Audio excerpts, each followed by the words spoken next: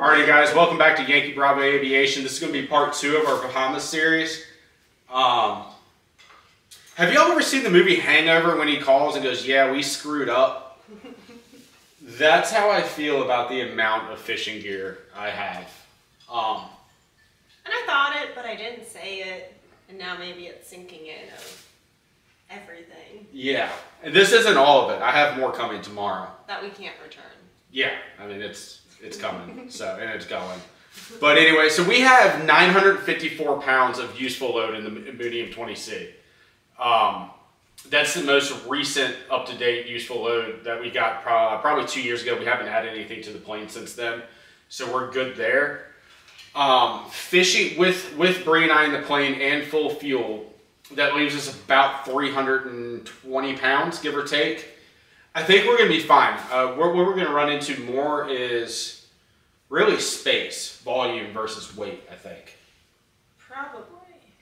I don't know. It depends on how we're able to fit things in like nooks and crannies. Yep. So, and then, you know, there's a couple things that, you know, when you're flying over water that long, you know, at a minimum, you're supposed to have U.S. Coast Guard approved life vest for everybody on board. I think we should bring a volleyball too. Bree wants to bring a volleyball and name it Wilson. Like, you know, just in case. My God. So, that's scary. That won't be that much weight. Yeah. What I want to do is I want to get 2 life rafts. I want to get one for her and one for me, and then have a 500-foot rope. So that way, if we do go down, she can be in her own life raft, and she's just far enough away I can't hear her yelling at me. That's why I need Wilson. You can talk to Wilson. But anyways, guys, I'm going to go over a little bit of a rundown of what we're taking down. And then we'll do a quick time lapse of how we get all of this into a small package that will fit in the plane. I do apologize. The rods that we're taking down are already in the plane. I built a custom rod rack, aka I put a piece of nylon strap across to keep it from getting to my ear this year. So they're already in the plane and loaded, but all the reels and everything are in here. They all have corresponding rods, obviously. So I'm going to go through a little bit of a rundown of what we got here.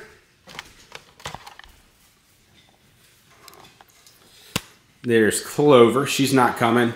So over here we have all of our Wahoo rigs, our Mahi rigs, our wide trackers, all of our tools, different strength monofilament. Actually, that's fluorocarbon. Then we have all of our daisy chains, our good old trusty sea witches, more daisy chains, and different variety of plugs and other skirts to go on with the ballyhoo. Over here, we have our 50 wides. We have our TLD 25s. Then we have our Mahi rigs over here. Every single one's going to have a corresponding rod that goes with it. And then all of this is bait. These are all fresh ballyhoo. They're all select size. This is some mackerel that we caught a couple weeks ago. We're going to use that for chunk bait and for the stingrays. And if I'm guessing right, there's more up here too. So it's going to be fun. If I can't fit it in the fridge, I can't imagine how I'm going to fit it in the airplane. So how we're going to break it down is all the reels are going to go in this bag here. Then we're going to take all the lures, put it in that bag, and then obviously the wide tractors, they'll just get stuffed in wherever. All of the bait is going to fit into this Yeti. We're going to have the O2. I like to fly with O2 on these longer trips just because you feel a heck of a lot better after a long flight like that. Even if you're not above 12.5, you know, anything over 10, I'm going to put it on.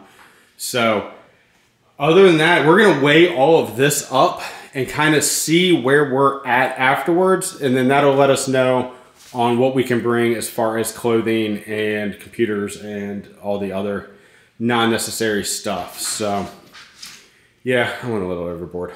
But anyways, guys, stick around and we will get on this.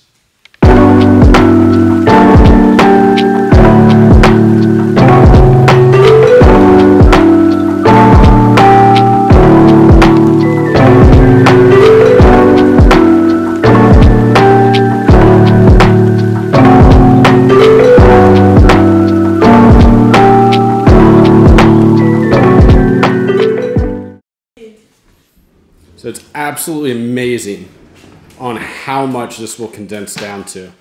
So what we're gonna do is we're gonna weigh everything up and see where we're at.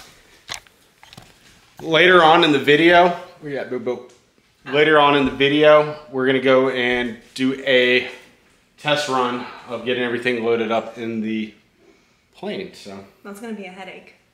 It's gonna be challenging. So we'll get it taken. Maybe I'll sit there with the camera and just watch. And watch me cuss. Well, to bleep it out a lot. So anyways, guys, well, thanks for tagging along.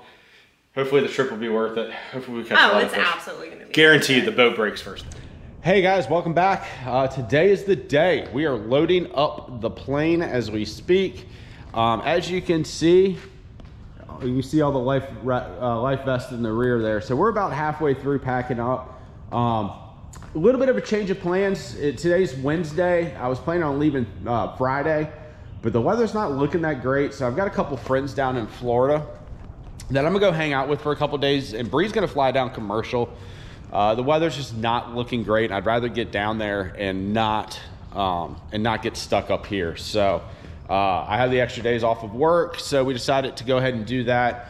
Another benefit to it is I have a friend of mine flying down from New York in his plane, and he's got 4 people and baggage for a week. So he asked if I could take some of his baggage down to Florida to help so he can get a little bit more fuel on the way down. So with full fuel, their baggage, my baggage, I'm gonna be right at 905. So that leaves me about 80 pounds, give or take 87 pounds extra of useful load. So I'm nowhere near it. The problem's been CG.